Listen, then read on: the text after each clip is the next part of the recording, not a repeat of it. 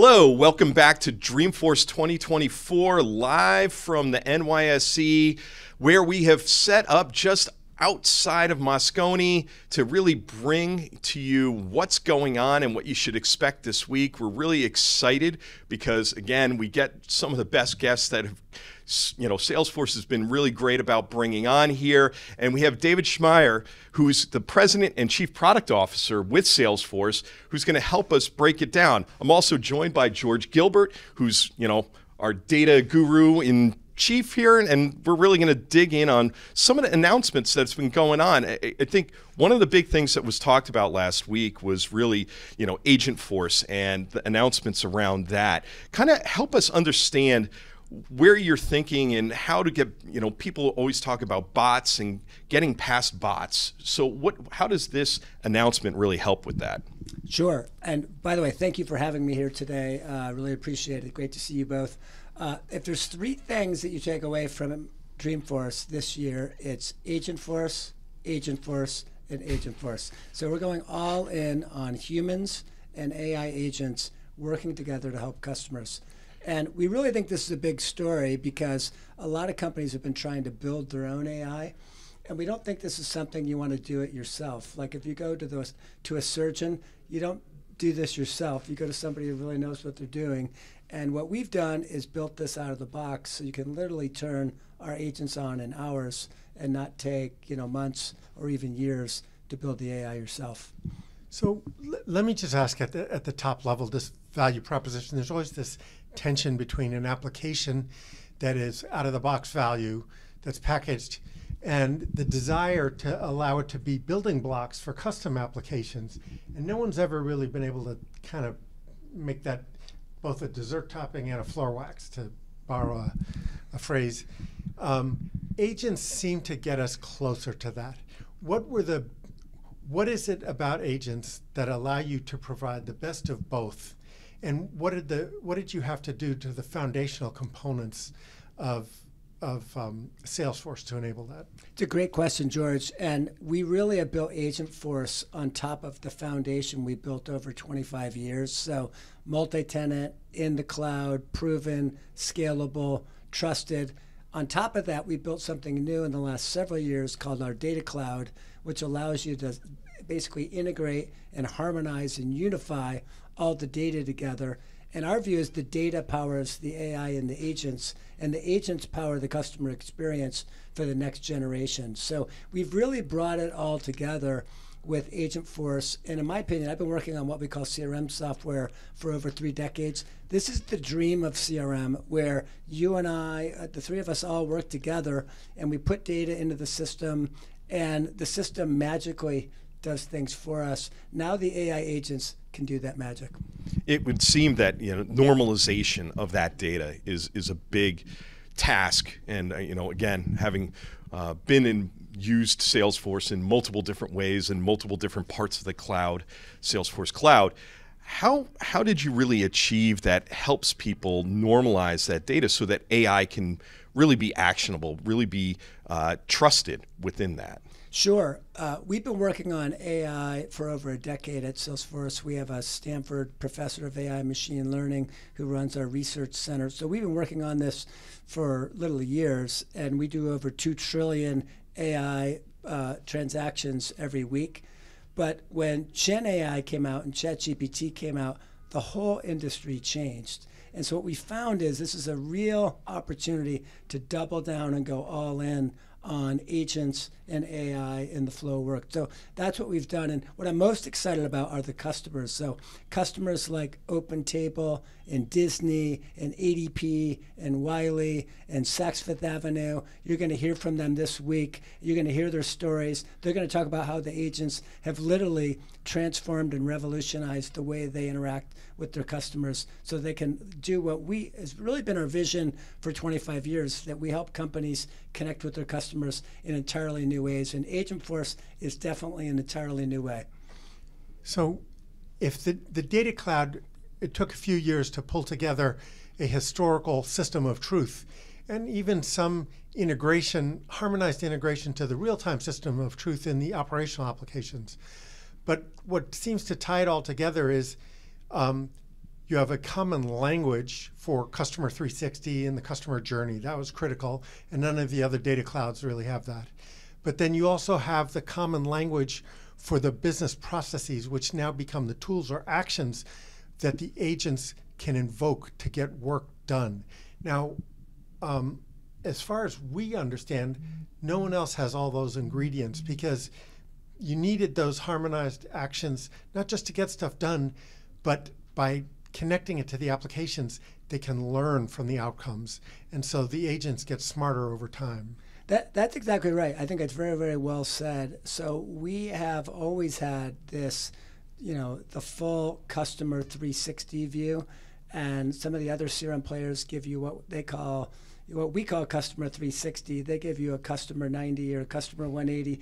Only Salesforce gives you the end-to-end view across every single channel of communication across sales, marketing, service, and commerce. But now the data lake, the data cloud, takes it further, because we can bring in SAP data, we can bring in billing data. If somebody clicks on a certain product page on your website, you instantly get that.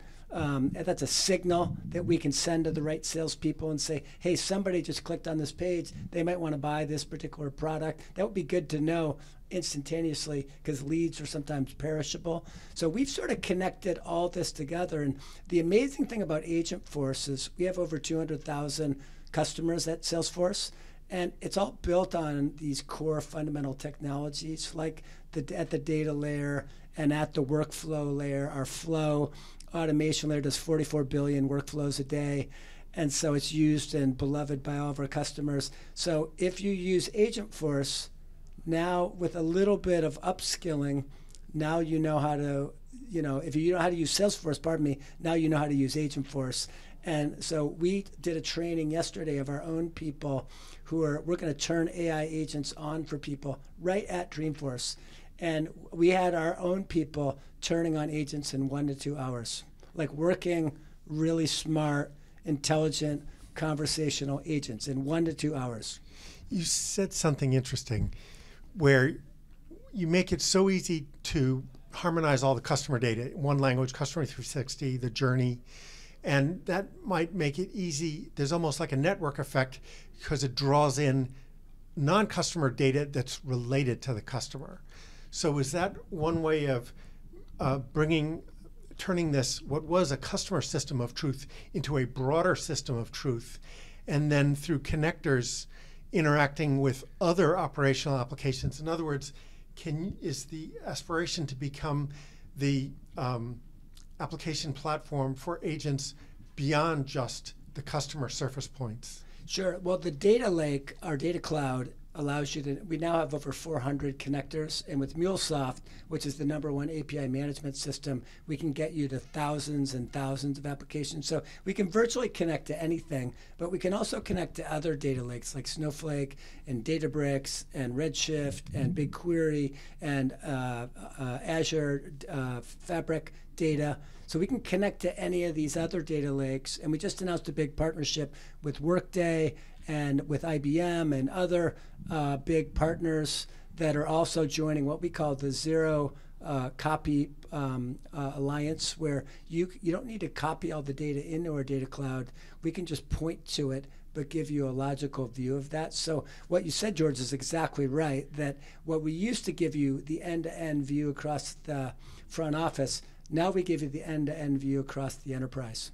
And how did you brought up a great point, because I was going to actually go there. So this part and what we've been hearing about in the discussions we've already had today was a lot around ecosystem and a lot about those connectors and bringing, because to George's point, a lot of people have data all over the place, and Salesforce has legitimately been a target for people to suck data out of. And now with Data Cloud, we heard there's record growth and things of that nature bringing data in.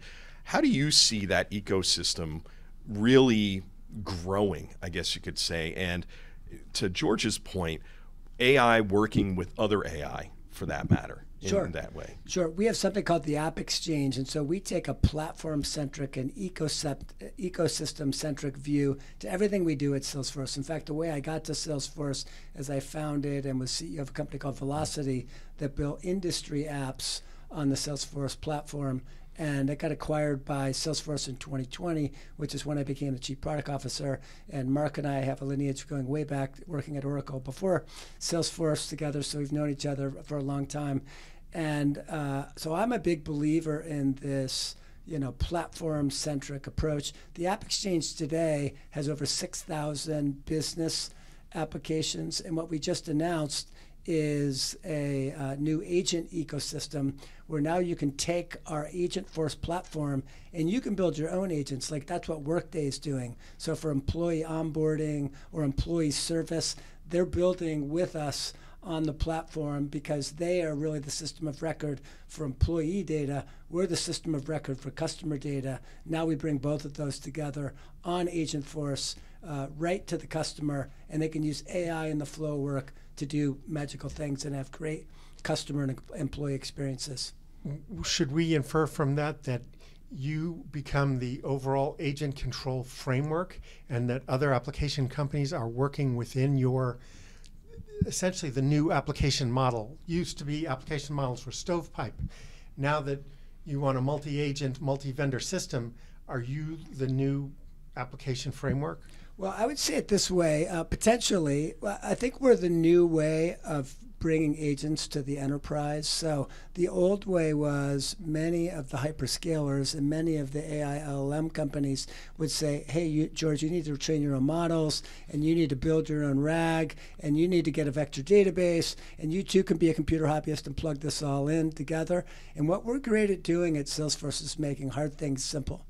And so we've done that for 25 years. Analytics, did it with Slack, we did this with the cloud, we did this with mobile, we did this with social, and now we're doing it with agents. Whereas, as I said, in like our employee, we call it our advanced force, because we're literally going to have a whole campground at Dreamforce where you can bring like this laptop if you're a Salesforce customer, and we'll have a couple experts. It's kind of like the Apple Genius Bar.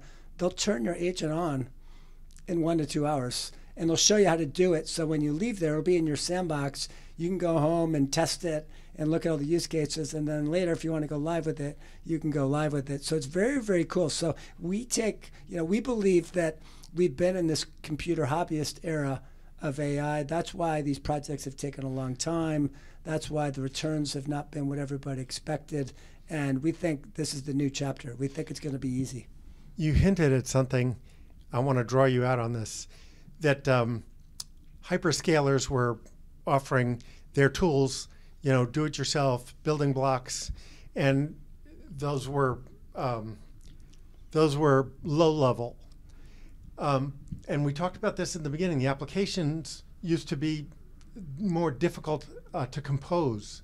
Are we getting to the point where a Salesforce is now the new infrastructure abstraction layer, infrastructure software abstraction layer, the platform as a service and the application, and the cloud is just the hardware infrastructure below that? Yeah, let me give you a couple of tangible examples. So the first is Wiley, the textbook company. They're going to be in our keynote. They've been a Salesforce customer for about 10 years. They have a huge spike in demand. That's what our kids all bought their textbooks, but we probably bought them from them too years ago. Oh, yeah. And this is back to school season, so they need all these seasonal workers. But now they don't need them because they're using Agentforce. And so they found incredible customer satisfaction scores, like 4.4 out of 5, and they were able to handle this huge spike in demand, and they were able to do it with Agentforce. Or another example is one of my favorite internet franchises, OpenTable. They have 160 million diners. They were going through a sort of a chatbot bake-off, and they're a big Salesforce customer, and they said, oh, wow, we didn't know about Agentforce. Can you tell us more about that?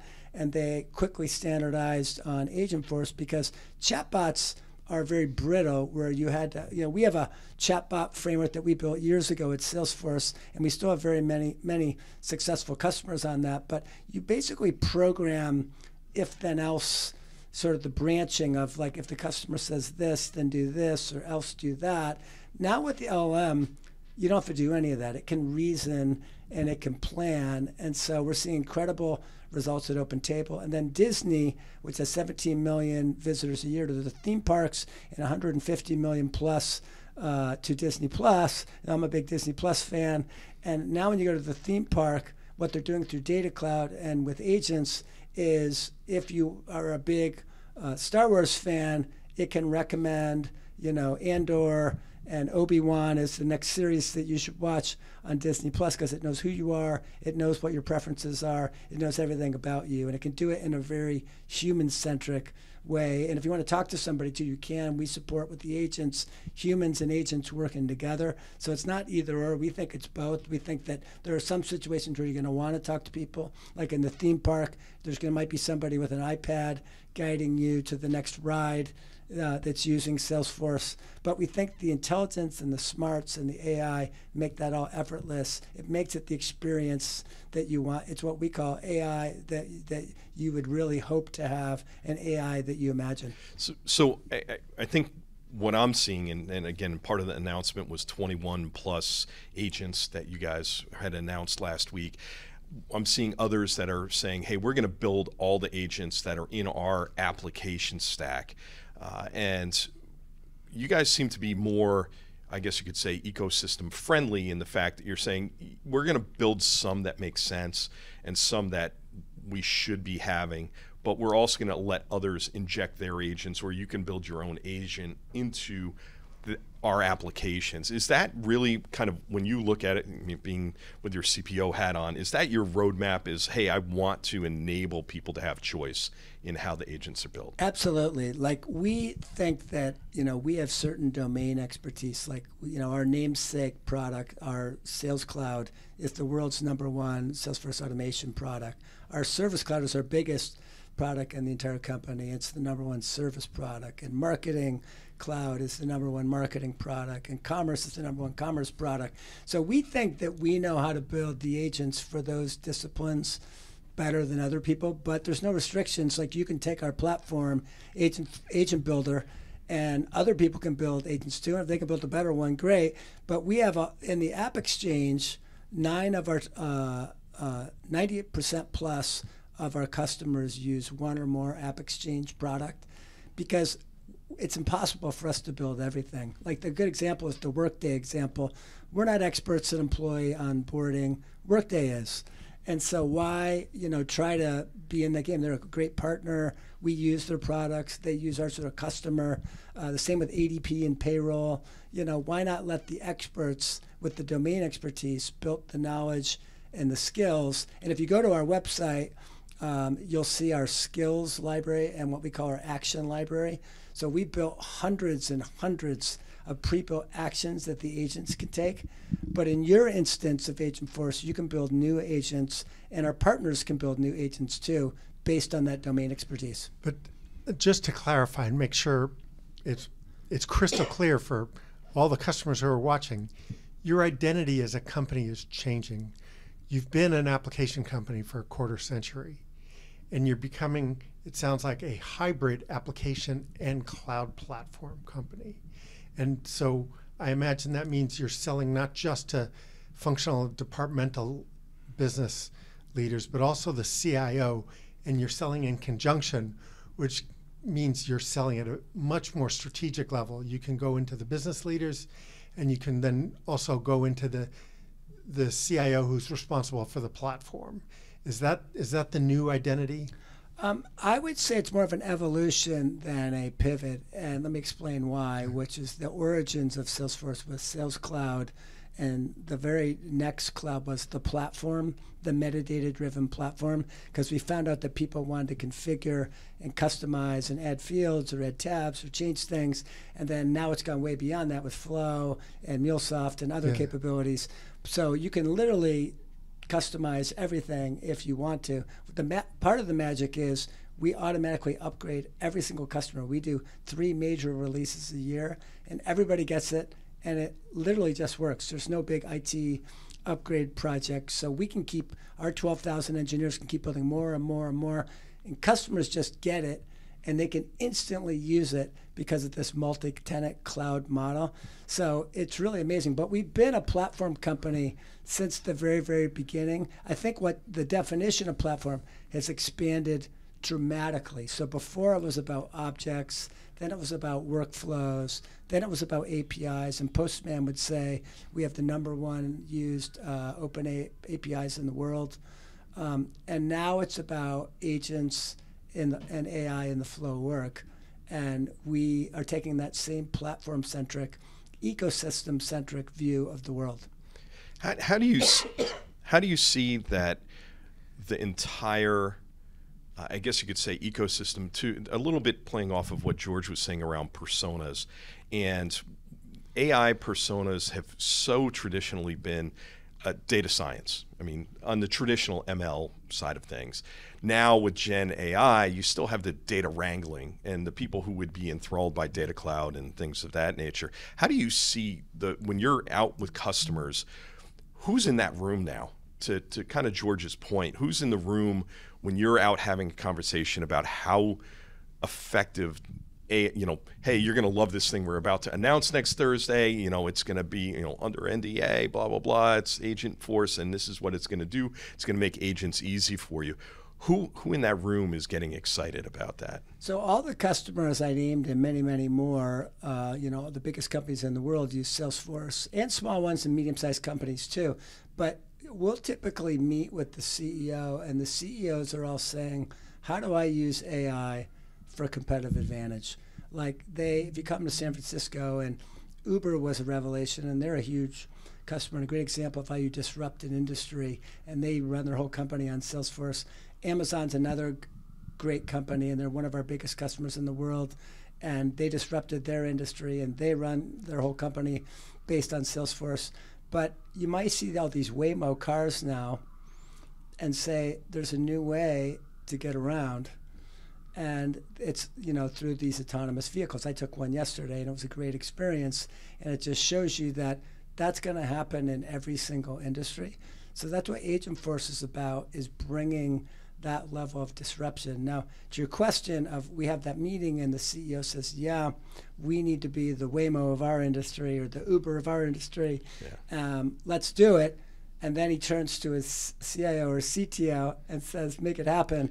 And that's where we start spending a lot of our time. And there, I think, is where there's been a little bit of a, I would say, early attempts at this with DIY AI, so do-it-yourself AI, where people are trying to cobble this together and build it themselves. But it's pretty hard to feel like we have a PhD from Stanford in machine learning and AI who runs our AI research lab, and we have a team of PhDs who work for him. It's pretty hard to field a team like that. Like, some companies have that, but most don't. And what we would say now with Agentforce and our low-code platform is you don't need that. You just need to use it. You don't need to build it. Do you see the rapidly evolving capabilities of the underlying LLMs almost like the rapidly evolving, speeds of the servers or the capabilities of the relational databases, several decades ago? I mean, the current Agentforce models, I think, are built on open source Mixtral or whatever, and we've seen just in the past few months dramatic changes in capabilities for planning, for tool use. How might that show up in the ambition of the agents that you can offer to the customers? Yeah, we're in a brand new world. In fact, they don't run on Mistral. We have what's called an open LLM framework. So actually, you can pick the LLM of your choice, and we have certain ones certified OpenAI, Anthropic, Amazon's LLMs, and others. And so we let customers have a choice there, just like we let them have a choice with the ecosystem approach. But what we're finding, and Agentforce, a perfect example, is we're beating the results people are seeing with the custom application of LLMs. And the reason we're beating it is because we understand all the data.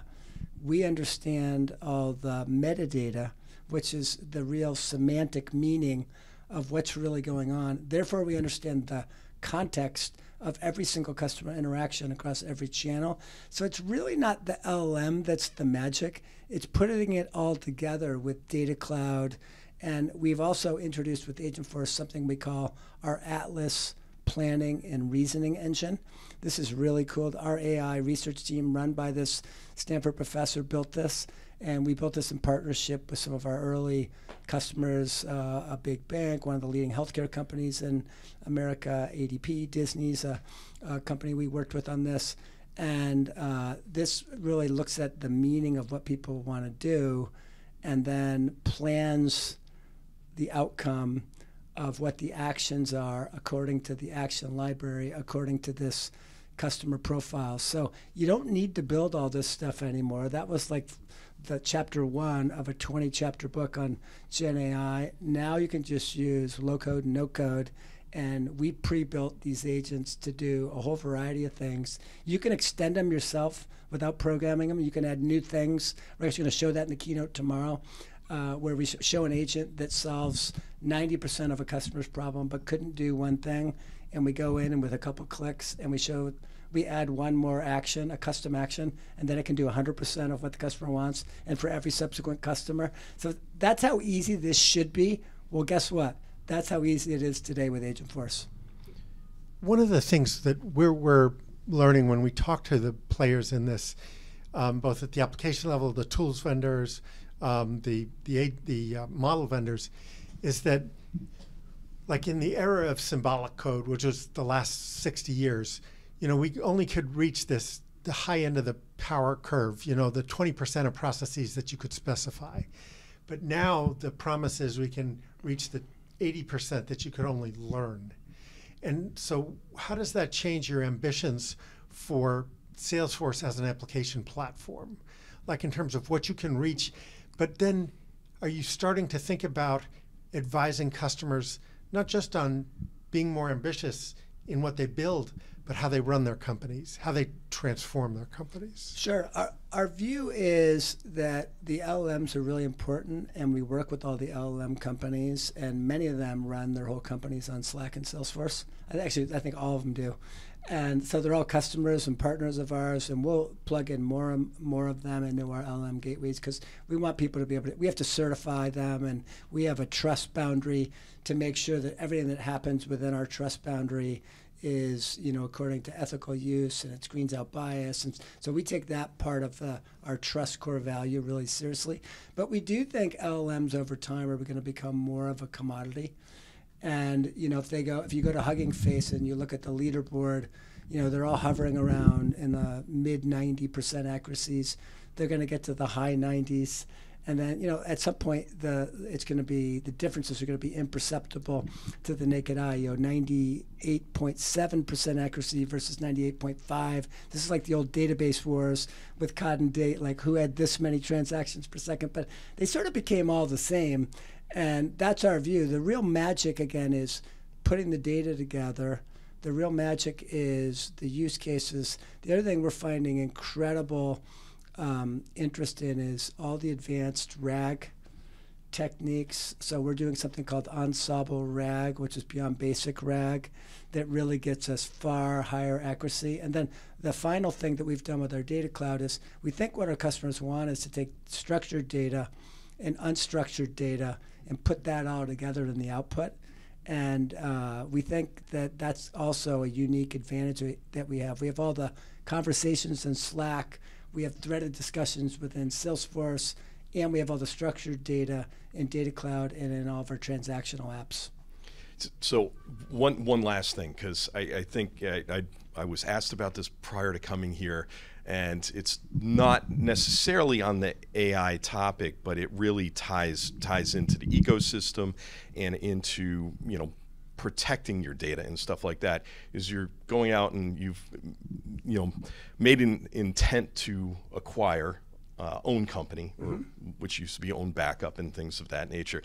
How does that fit in with kind of the strategy going? How do you see, assuming, you don't have to assume anything because it's not done yet, I know that, yeah. But where does that fit into your strategy going forward of protecting the data and making data kind of core to what you're doing? Because it would seem like, we all know AI runs on data, so that would seem like a very key piece for the platform. Yeah, we think you just gave the answer, which is AI runs on data, and so therefore the data is critical. If you watched we now have rotated to Agentforce ads, but we were running ads with Matthew McConaughey saying data is the new gold. We really believe that. That's the gold of the AI age, and it needs to be mined, and it needs to be harmonized and unified. And once you have that unified view of the world, you know, sometimes black swan kinds of things happen, and you need to back up and archive that data.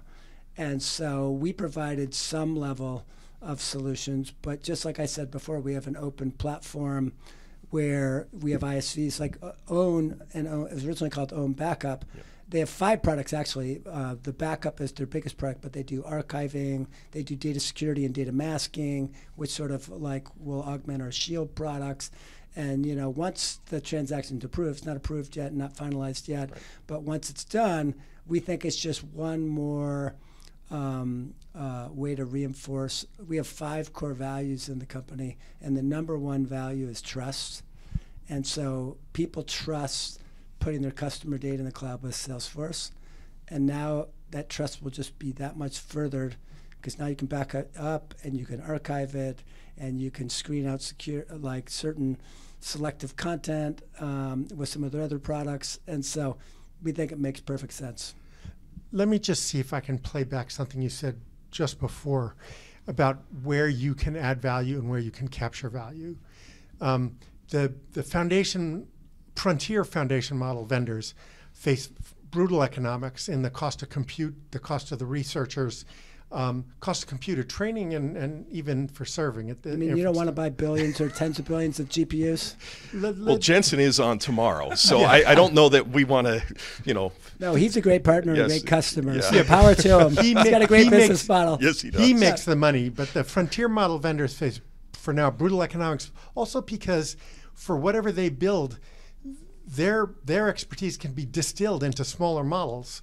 Even the OpenAI stuff, because Microsoft gets to do that. So Llama, Microsoft, others. But then there's, like, if these frontier models, let's say, are trained on a petabyte of data or something like that, and they can generate maybe math and code, but the expertise for any particular function or industry is captured, let's say, in JP Morgan's 250 petabytes of data. So there's 2 sources to capture value. The tools to organize that expertise and to fine-tune the models into agents that capture and embody that expertise, or the customer who then turns that raw data into something repeatable. And I want to get your reaction to, is that how you see the market going forward in terms of where the value gets captured? Sure. Because we have 15 industry clouds, so digital transformation is an industry-specific sport. My last company built 6 of the 15 at Velocity, so I know this is an area I've spent some time in. AI in the flow of work is really important. AI in the flow of industry work is a little nuanced. So we add like hundreds of data objects to these industry clouds. Like maybe you care about the account balance, or the credit score of someone in banking, or maybe you care about the billing profile and how many residents somebody has for the energy or the telecom or media business, so you turn on the service in the right location at the right time. And so each one of these industries has consumer trade promotions data and consumer goods companies. So each one has different data. We can use that data to inform the AI in the flow work, because we've codified the best practices for sales, marketing, and service in all 15 of these industries. So we've already got all of that there to like light up with generative AI. Now we do think the foundation model, I was kidding, like they're partners of ours, they're spending all the money with Jensen, so we can just use that stuff, which is great, and we just take advantage of that. But we also have the capability in Salesforce Research to build our own models. So we build a code gen product for our Apex programming language, which is a JavaScript variant. We've built a number of models, and we see a lot of action in the future in small models, in domain-specific models. And so we are working on some new ones in that area that we think are going to be very exciting. I think that is a perfect place to leave it, because I think we violently agree with you on SLMs, or small language models, and how they're going to really impact going forward. And well, we'll have to continue this at another time. But Part 2. yes, but thanks, David, for coming on board. This has been highly enlightening. Really appreciate it, and really looking forward to this week here. No, love the conversation. Thank you for having me, and let's have a great Dreamforce. Absolutely. And why don't you have a great Dreamforce and join us again tomorrow for more Dreamforce 2024 live from the NYSE, our Cube on location just north of Moscone. See you tomorrow. Enjoy. Bye.